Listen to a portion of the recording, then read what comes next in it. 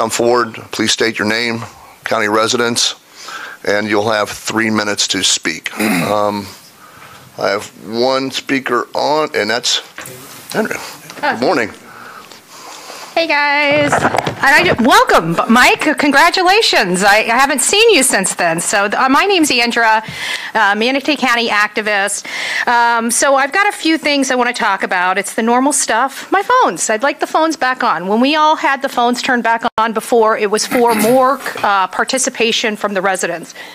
I can say that it looks like we need more participation from the residents for the county. So I think that at this point, going into 2024 elections, that it would be appropriate to turn the phones back on, find some kind of system limiting the phones, but making them accessible to people like me that are going to be working and going to be on a campaign trail at some point, you know, around the country. So I really like to participate in my own personal community as well. And then, of course, I noticed our drinks are not allowed into the dais anymore. So I'd like some rules on that, too, because I think I'm an adult here, and if I need to sign something, I'll pay for the cleaning fee. But I bring water. I bring water. I doubt it's going to hurt the floors that much, but I'm an adult, and I'd like to have some type of capped drinking option in here, especially since we're here for hours. The main issue I have that I'd like to bring here, and it might be something you guys can all help me with, it might not be.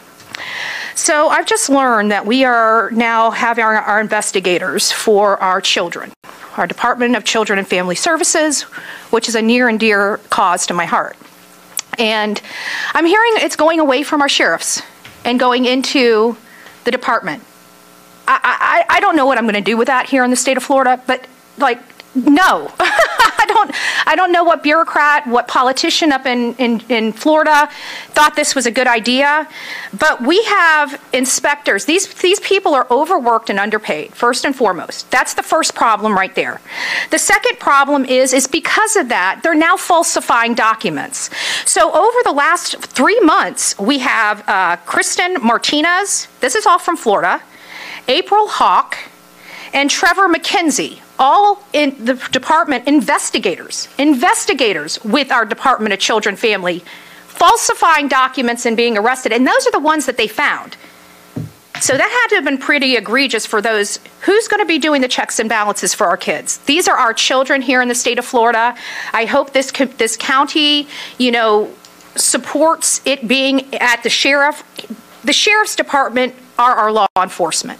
They're the only ones that should be investigating any type of crime in the state of Florida. That's my 2 cents. Don't spend it all at one day in one space.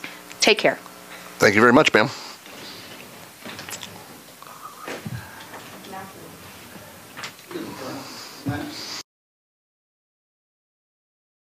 I would like to call for public comment, and after that, Commissioner Cruz is on the board.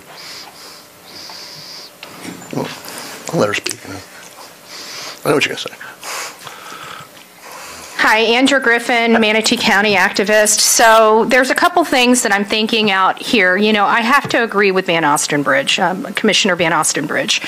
We need to have this. We've worked very hard to design this county to meet the majority of the people here in this county. And we, including myself, have fought, and I know this has nothing to do with the school district, you know, schools access, children's access to books and stuff like that. So this is a very important. I'm not a supporter of libraries. I think they're a dying breed. So I'm trying to remove that bias out of here and be reasonable.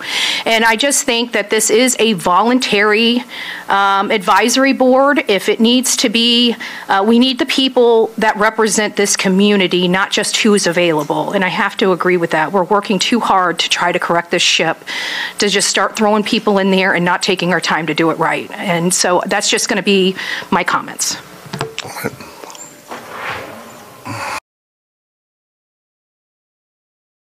You know the routine. For the record, Glenn Gibellina, Manatee County, other side of the fence, Andrea. I couldn't disagree with this resolution, this motion more. Here's the problem that we have. Advisory boards, first of all, they don't have any teeth, right? They can come to you and say, we want this, and you could 86 it.